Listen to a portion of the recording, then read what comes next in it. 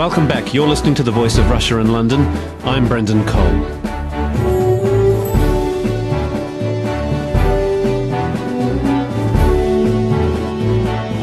The sexual grooming of children in the UK is a much bigger problem than has previously been recognised, the government has just said. The Children's Minister, Tim Loughton, has just announced that an action plan will be launched to tackle child sexual exploitation. It comes just days after a group of men were arrested in a second sex grooming case uncovered by the police who smashed the notorious Rochdale child sex ring. That particular case, 9 Asian men from Rochdale and Oldham were jailed over their sexual exploitation of girls. The fact that they were a network of Asian origin exploiting non-Asian girls has sparked much controversy. The judge presiding over the case, Gerald Clifton, suggested that they had targeted their victims because they were not of their own community or religion. But police and political leaders have denied that the crimes were about race, saying that the men had simply targeted victims because they were vulnerable. Well, to discuss this issue, I'm joined by Fiaz Mughal. He's the founder and director of the Faith Matters group. It's also set up a new helpline to monitor anti-Muslim attacks. On the phone, we have Wendy Shepherd. She's the Children's Services Manager for Child Sexual Exploitation for the country's biggest charity for children, Barnardo's. And we have Tommy Robinson. He's the leader of the English Defence League, which is a group which is campaigning against what they see, the rise of Islamification. And on Skype we have Professor Roger Griffin. He's a professor in modern history at Oxford Brookes University and is in particular following the rise of Islamophobia. Fiaz Mughal, I'm going to start with you. The case in Rochdale last week, how shocking was it for the Muslim community? I mean, it's shocking for any community, and I think in this instance it is shocking because these individuals were in the community and seemed to be part and parcel of the community, doing everyday jobs. And so clearly for some it's come as a shock, and it should be, because these things should not happen at all. It doesn't matter which community you are. But I think there's some introspection in the sense that when this happens in any community, people need to look into how they can try to pick some of the issues and behaviours that are taking place with individuals they know. I think we're not talking about snooping here. We're talking about realising that the most vulnerable in our society need to be protected. And actually, Mohammed Shafiq from the Ramadan Foundation said last week that the sexual abuse that came out of this case, came out of this trial, does go on in the Pakistani community, for instance, but some in those communities bury their heads in the sand over the issue. Would you agree with that? I think that I think to label this and say, well, it's an issue of the Pakistani community is really problematic. We have these issues around burying information in a whole range of different communities in this country, particularly new migrant communities who are bringing over sometimes cultures which are different to the UK culture. Now, saying that, we shouldn't make this on the basis of racial communities. But, and the but is, when there are vulnerable individuals affected, particularly young females and males, the community, any community which finds itself in that position, needs to start to ask, how do we put into effect measures where this does not happen, and particularly from that specific community? Wendy Shepherd from Barnardo's, you're at the front line in dealing with sexually abused children. Do you think, in the wake of this Rochdale case, that there is an ethnic dimension to abuse cases in your own experience? I think until we take a real proper look across the country, we cannot assume that this is just happening with British Asian communities. We've had 2 examples where that has happened, and we of course have got to take a look and deal with what those issues are. However, to put this on particularly the Asian Pakistanis is wrong. I've been in this work for the last 12 years, and I've seen every type of ethnic abuser that's been involved in the exploitation of children. And I think it's right society actually buries its head about sexual abuse and sexual exploitation, and that's what we need to be addressing. We have attitudes that young men and boys have, and adult males, about women and children that still need to be awareness being raised about. And until we do that succinctly and efficiently, we will continue to have young people exploited and abused in this way. Tommy Robinson from the English Defence League. The case last week was abhorrent for everybody, but there's no racial element to this, is there? Of course there is. There's not racial, there's a religious one. This case in Rochdale, there's another case coming up at the end of this month or the start of June with another 7 Muslim men and another 50 young girls aged 11 to 14 identified in Oxford. We've had 60 girls in Telford. We've had 100 girls identified by the police in Blackpool. These are all Pakistani Muslim men. If you ask a Muslim in Britain what is their objective in modern Britain, it's to emulate their Prophet Muhammad. Now, 1400 years ago, it was a long time ago, but Muhammad married a 6-year-old child called Aisha. and he consummated that marriage when she was 9. Okay, now that was 1400 years ago. I don't blame Muhammad. 1400 years ago, up until 1875, you could have sex with 11-year-old kids in Britain. Yeah, we've evolved, we've moved on. When imams start accepting and teaching that Muhammad was completely and categorically wrong for doing that, we might be getting somewhere. When you draw a link and a parallel, I think it's Surah 23, verse 1 to 6. It says quite clearly in the Quran that you can take non-Muslim women as sexual slaves. You can. So what we see is people, and one of the Pakistani men in court said it come up that he said it's okay in my country. Okay, back to Fiaz Magal. This is obviously an issue that is being used by some extremist groups to foster resentment against Muslims. I mean, what can your group do, and what's your reaction to that? I mean, the reaction's pretty simple. I mean, Tommy seems to forget the fact that in 2009 there was a paedophile ring in Scotland. 8 white individuals. Does he say they're Christian individuals? The answer is no. Tommy's been on record number of occasions attacking specifically Islam and Muslims. When he talks about paedophilia in Pakistan, he's just mentioned that. There's no such thing. Let me tell you, Tommy, we work in Pakistan. There are many, many imams in this country who actually stand up against injustice. You simply are trying to promote an anti-Muslim rhetoric because your group has distinctly come out as an anti-Muslim group. You also go on to mention the fact of the Prophet Muhammad. I mean, to be lectured by somebody on Islam who actually has a deep hatred of Islam is quite pathetic, actually. The reality is Muslims in this country live very simple, decent lives, want to get on in this country. We have no desire, and I'm speaking as a Muslim myself, we have no desire to cause any damage to this country because it's our country, Tommy, and I think you seem to forget that. The reality is where we find any incidents of child grooming, that needs to be busted up, whether they are white individuals in Scotland, whether they are Asians, whether they are blacks, Chinese. Where we find that, we need to bust it. Where I have a personal issue with what Tommy goes on about, he's trying to create effectively a religious and race war in this country. We don't need it. We don't want it. Tommy, frankly, I think you need to belt up. Professor Roger Griffin, will go to you from Oxford Brookes University. You're an expert in extremism across Europe, but also the rise of Islamophobia across Europe. Do some groups that have been described as extremist use cases like this to increase recruitment? We've had a wonderful example just now. Well, obviously, any group that victimizes any other ethnic or religious group will pick on any headline-grabbing event which seems to confirm the stereotype. And if you look at, for example, Hitler's Germany and stereotyping of Jews, or there are thousands of different examples, it is quite natural that if you have a narrative which says that there is a community in your midst which is not able to be integrated because they are different, then any such piece of news will be exploited. And incidentally, there's not just in Britain that groups are trying to find any examples of intolerance or crime or abuse of minors or practices within faith communities to vilify the group. It is obviously totally abhorrent to the vast majority of Muslims what has happened, and the idea that somehow this group was using the Quran as justification for what it was doing, I'm afraid is a very skewed argument. Can I just point out also within this context that every single institution has weaknesses and fallibilities, and if you look at the recent events unfolding in Ireland about the Catholic Church, you have yet another example of child abuse which is not an indictment of Christianity, it's an indictment of an institution which has fostered certain practices and not dealt with them properly. And if I can infer from that something which I suppose we should be debating in this programme, it is both for civil society as a whole and for the group in particular, the Muslim society and Pakistani communities, to tread on this viper as quickly as it can, but to use it as an example of Islam being somehow pedophilic in its nature, I'm afraid is typical of the way extremist groups will exploit this sort of incident.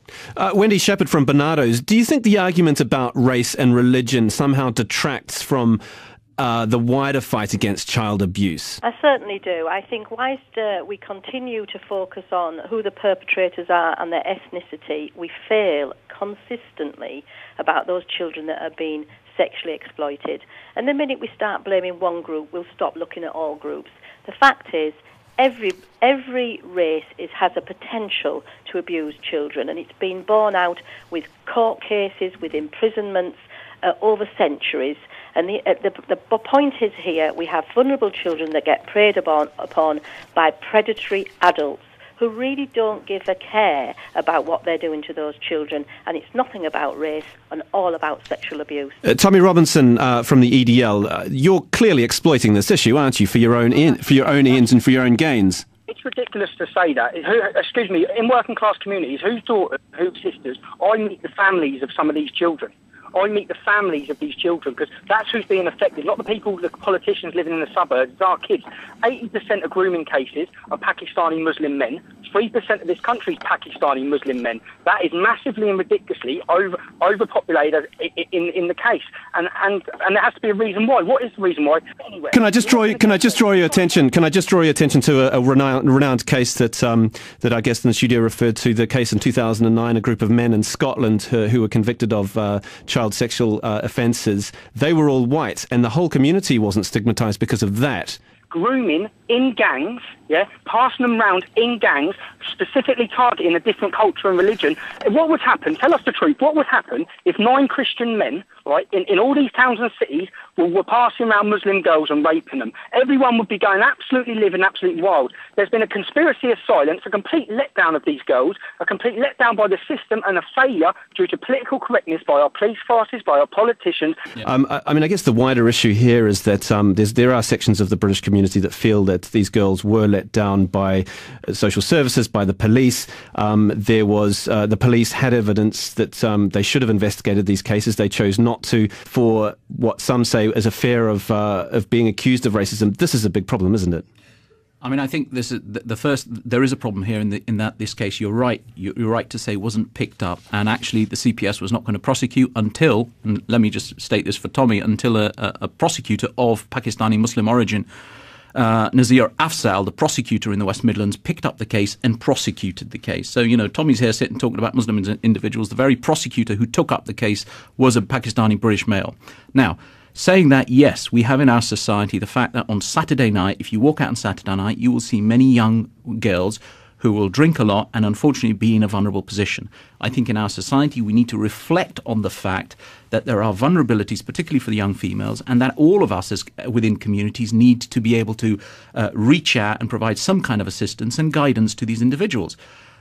What I have a real problem with, and I think many of the speakers have a problem with, is when Tommy Robinson comes on here and thinks, first of all, he's a theologian on Islam, which is distinctly poisonous, and then says that actually as Muslims we wake up and we want to conduct paedophilia. Well, let me tell you, Tommy, the fact of the matter is that for many of us working in social services who want to reach out and help the vulnerable in society, you are not just offensive, you are grossly wrong. So you are misquoting facts, taking facts out of context.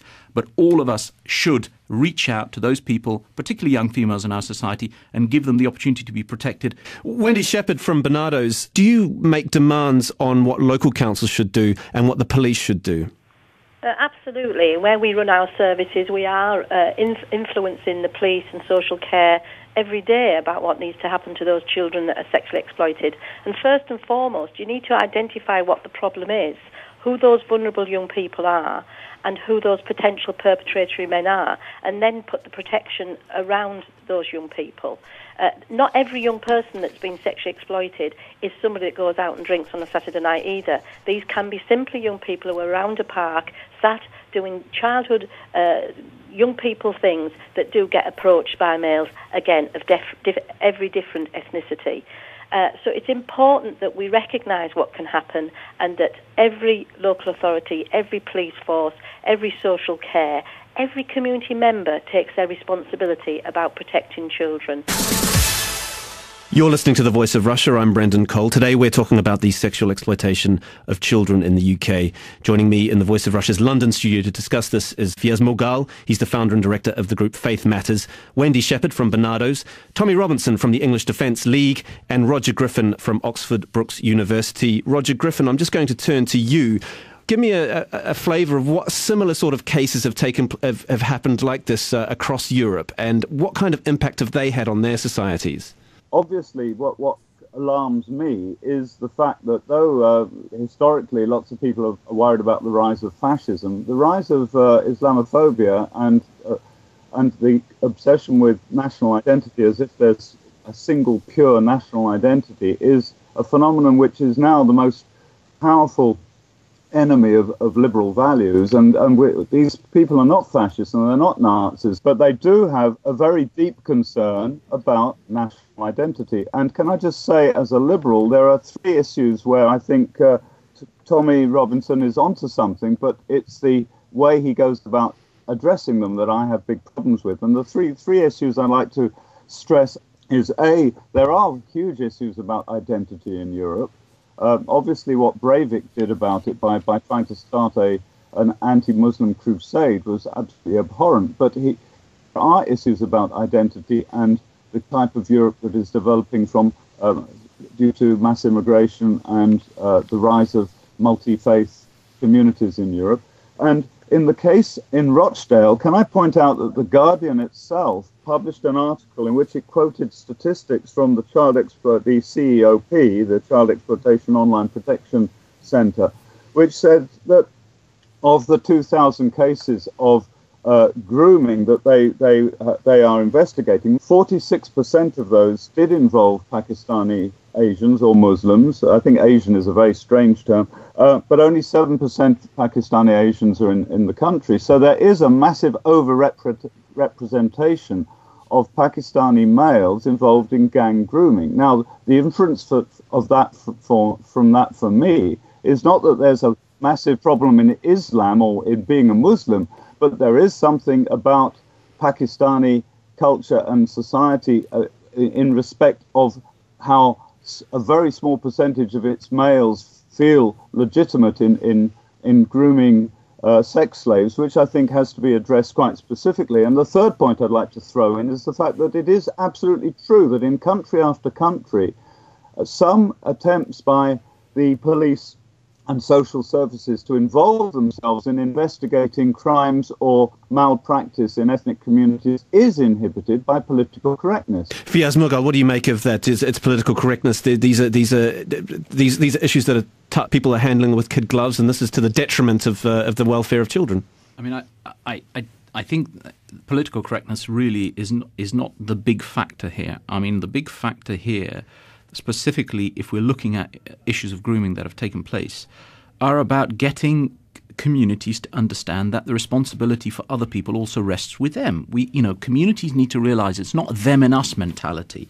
This is not about the Pakistani community protecting itself. It should never be. And those kind of messages also need to go into the Pakistani community. The person across the road who's your neighbor, who's a white neighbor, equally should have your respect and their dignity need to be protected. That's the kind of messaging that we need to get across in our communities. That's the kind of messaging we as an organization try to do. But I think just to kind of sum up, this is about all of us, I think in many instances, trying to take responsibility, and particularly within the Pakistani community, a red line that actually other people do matter and that other people and their rights also do matter. Tommy Robinson from the English Defence League. Some could say that actually the more closed society, I guess religions that have a degree of sexual taboos may have more problems with dealing with sexual abuse. The child sexual abuse case in the Catholic Church in Ireland is a clear example of that. Got nothing to do with Islam, hasn't it? What I'm hearing a lot of is from Muslims seems to be victim blaming, because girls are out on the street drinking late at night. A girl should be able to walk down the street naked at 12 years old without getting raped or groomed and abused. And I think everyone agrees with that, though, to be fair, Tommy Robinson. Nobody agrees that they're fair game. So that's what I hear. But in Rochdale, a local Muslim councillor went to the court trial and defended those men. Now they've been convicted of paedophilia. There's been no apology for him defending them. There's been no resignation. There's been no public outcry by the local Muslim community for him to leave his position of power. And when we talk about Islamophobia, which he needs to do ASAP, we're demonstrating there in 3-4 weeks, but when you say Islamophobia, a phobia is an irrational thought. Now, it is quite rational when we see these paedophilic gangs. It's quite rational when we see terrorism, extremism, Islamism, female genital mutation. When we see these fearful things, it's quite rational to condemn them and go against them. It's not irrational. It's not a phobia. it's quite rational to speak up against these practices. And we can't blame it on the Pakistani community, because when you go to Sweden, these same similar cases are happening within the Iraqi community. In America, you've got 29 Somalians just arrested. The link between all these groups, in France, there's cases of Algerians. The link between all of them is Islam.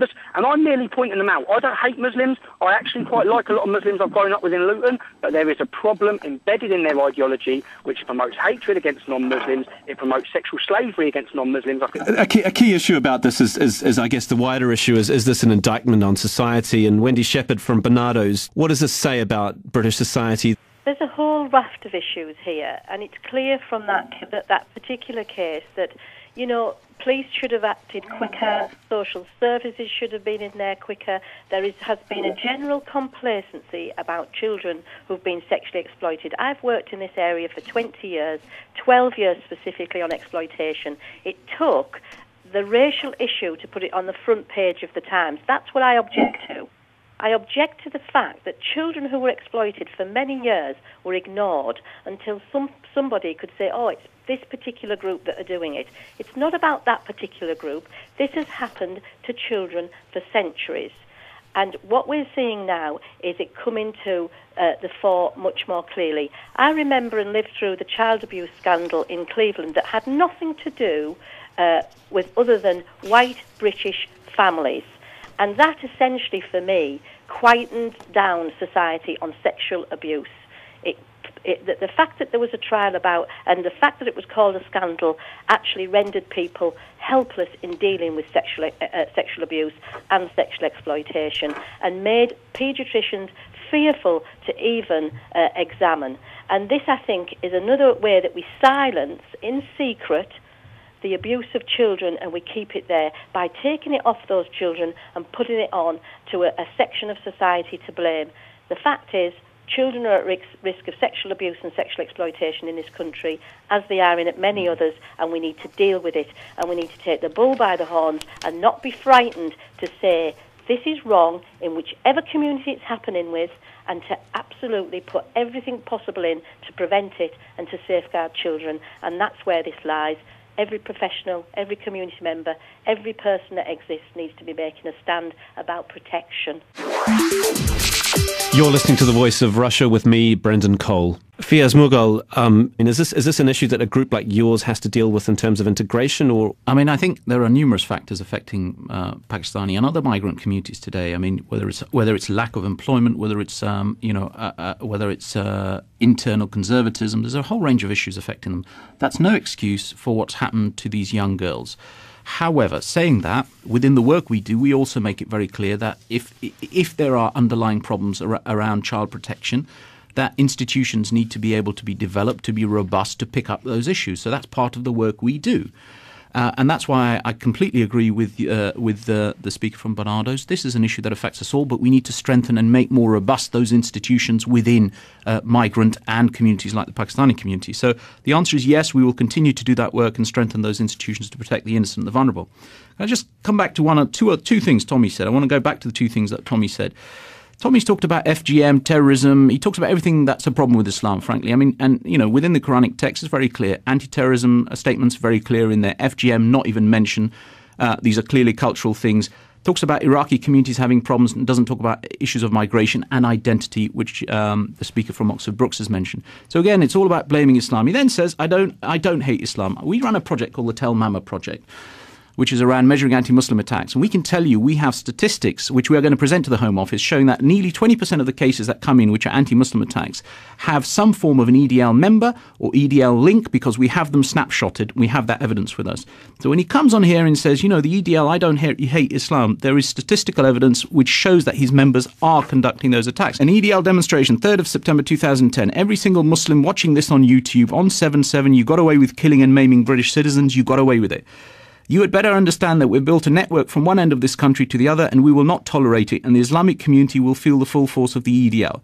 So, Tommy, when you come on air and you say, I don't hate Islam, well, actually, you know, you're double standards, double speak, and I'm afraid all of the evidence I've got right in front of me shows that you actually do not like Muslims. This is not a case of Muslims. This is a case of individuals who are grooming young girls, and we all need to bust these kind of gangs. Tommy Robinson from the English Defence League, you're clearly using this sexual abuse case to strengthen your case against Islam, is that right? Do you really think we want to be talking about this? Do you really think we're using it for anything?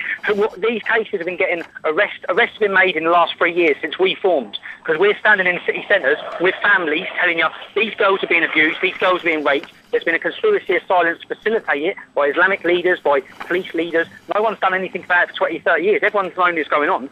And when your man says, that comment I made when I gave that speech, I try to differentiate Muslims to Islam. I have a problem with 7th century Islam. I think Sufis are brilliant. They are working in Britain. They are such a great sect of Islam. We don't have a problem with it. We have a problem with these Wahhabi, Saudi-funded sects, Salafis, these ones who are trying to take it back to the Abandis, these extremist sects of Islam, which are not integrating and they're fostering hatred within all of our communities. That, when I said you'll feel the full force of the English Defence League, we're trying to put a rocket into, not a rocket, but trying to drive into the Islamic community so that they come out and reform themselves. So they realise the only time the Islamic community started dealing with the extremists in Luton was when we run through the streets. That's the only time. That's what they need. So when I'm saying that, I'm trying to bring them forward to fix up and reform their ideology within Britain, which is clearly not working. Clearly, the rise across Europe of anti-Islamist political parties in every single country are gaining power. The reason why is because Islam's not working. Professor Roger Griffin from Oxford Brookes University, what do you make of that? Well, no, can I just say to Tommy, well, look, it seems to me that we all agree here. We all hate Islamism. We all hate Islamist extremism. We all hate abuse of minors. Why don't we all work together to defend a real England, the real England that exists, from all the abuses that are committed by all communities and all types of groups, whatever their ethnicity or gender, so that we all work together to pour all the passion you've got for England into making England a better place for everybody. The language you used on that YouTube, which has just been quoted, is extremely misleading because it could very easily be heard as a general statement of hatred of Islam. And you've just made it quite specific that it wasn't meant like that. But I think we all need to stop using street protests as a way of moving things forward and actually work together to make England a beautiful, wonderful place where citizens and children and the vulnerable can live in safety. Fiaz Mughal, what do you think? What is the legacy of this particular Rochdale case, and how do you think it's changed the way we look at race relations and with regard to sexual abuse? Legacy is basically we need a strengthening of institutions. It doesn't matter whether they're civil society institutions or statutory institutions to protect the vulnerable in our communities, particularly in this instance vulnerable girls. We need to strengthen those institutions. We also need to say there's a clear red line in communities. It doesn't matter whether you're white, you're black, as I said, Asian, whatever. There's a red line. And that red line means if you are involved in this kind of activity, the community itself should be able to inform the police and you will get busted. It's simple as that. We need to draw those red lines. Just finally, Wendy Shepherd from Bernardo's, what do you think the legacy of this case, this Rochdale case in particular, will be for what you're doing in trying to combat child sex exploitation? I think for me it's at least raised the bar in terms of that this exists. Children are being exploited, and we need to work, as has been said, with our communities in making sure that this is combated and work together to have a sexual exploitation, sexual abuse-free society. And the way we'll do that is by working with each other, not against each other. I'd like to end now by thanking all my guests for joining me, Brendan Cole on The Voice of Russia in London. You can stay tuned for the headlines. Racial element to this, is there? Of course there is. There's not racial, there's religious one. This case in Rochdale, there's another case coming up at the end of this month or the start of June with another 7 Muslim men and another 50 young girls aged 11 to 14 identified in Oxford. We've had 60 girls in Telford. We've had 100 girls identified by the police in Blackpool. These are all Pakistani Muslim men. If you ask a Muslim in Britain what is their objective in modern Britain, it's to emulate their Prophet Muhammad. Now, 1400 years ago, it was a long time ago, but Muhammad married a 6-year-old child called Aisha, and he consummated that marriage when she was 9. Okay, now that was 1400 years ago. I don't blame Muhammad. 1400 years ago, up until 1875, you could have sex with 11-year-old kids in Britain. Yeah, we've evolved, we've moved on. When imams start accepting and teaching that Muhammad was completely and categorically wrong for doing that, we might be getting somewhere. When you draw a link and a parallel, I think it's Surah 23, verse 1 to 6. It says quite clearly in the Quran that you can take non-Muslim women as sexual slaves. You can. So what we see is people, and one of the Pakistani men in court said it come up that he... In the wake of this Rochdale case, that there is an ethnic dimension to abuse cases in your own experience. I think until we take a real proper look across the country, we cannot assume that this is just happening with British Asian communities. We've had two examples where that has happened, and we of course have got to take a look and deal with what those issues are. However, to put this on particularly the Asian Pakistanis is wrong. I've been in this work for the last 12 years, and I've seen every type of ethnic abuser that's been involved in the exploitation of children. And I think it's right society actually buries its head about sexual abuse and sexual exploitation, and that's what we need to be addressing. We have attitudes that young men and boys have, and adult males, about women and children that still need to be really raised, awareness being raised about. And until we do that succinctly and efficiently, we will continue to have young people exploited and abused in this way. Tommy Robinson from the English Defence League. The case last week was abhorrent for everybody, but there's no... Individuals they know. I think we're not talking about snooping here, we're talking about realising that the most vulnerable in our society need to be protected. And actually, Mohammed Shafiq from the Ramadan Foundation said last week that the sexual abuse that came out of this case, came out of this trial, does go on in the Pakistani community, for instance, but some in those communities bury their heads in the sand over the issue. Would you agree with that? I think that I think to label this and say, well, it's an issue of the Pakistani community is really problematic. We have these issues around burying information in a whole range of different communities in this country, particularly new migrant communities who are bringing over sometimes cultures which are different to the UK culture. Now, saying that, we shouldn't make this on the basis of racial communities. But, and the but is, when there are vulnerable individuals affected, particularly young females and males, the community, any community which finds itself in that position, needs to start to ask, how do we put into effect measures where this does not happen, and particularly from that specific community? Wendy Shepherd from Barnardo's, you're at the front line in dealing with sexually abused children. Do you think...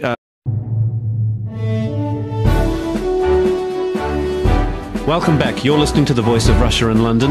I'm Brendan Cole.